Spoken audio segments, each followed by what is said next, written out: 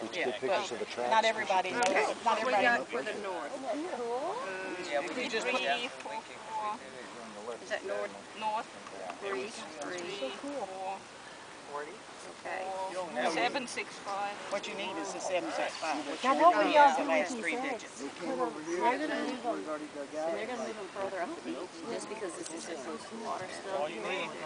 Just to, they'll recreate the nest. So they'll take and the hole he dug so it's the same depth as that hole, and then shape it the same. What I'm saying was They'll be very essential is careful the to last replace the eggs to try when they put them back, so that the ones that were on the bottom units there will be on the bottom there. There was kind of an instruction back there went out traffic also. Well, you know where you're at when you see that thing. I mean, that's a whole one of a kind. We always, she did.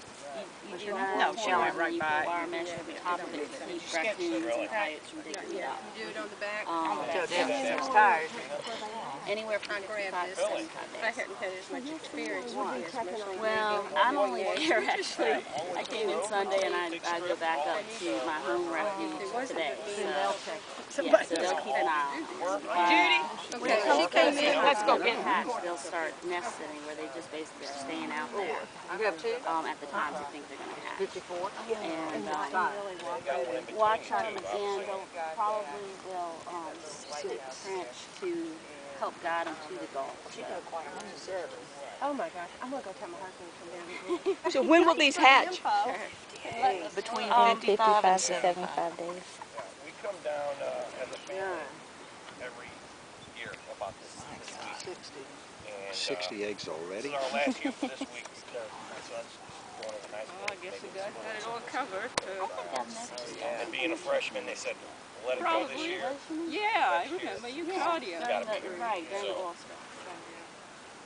Do you, how often you get down here? So you've been,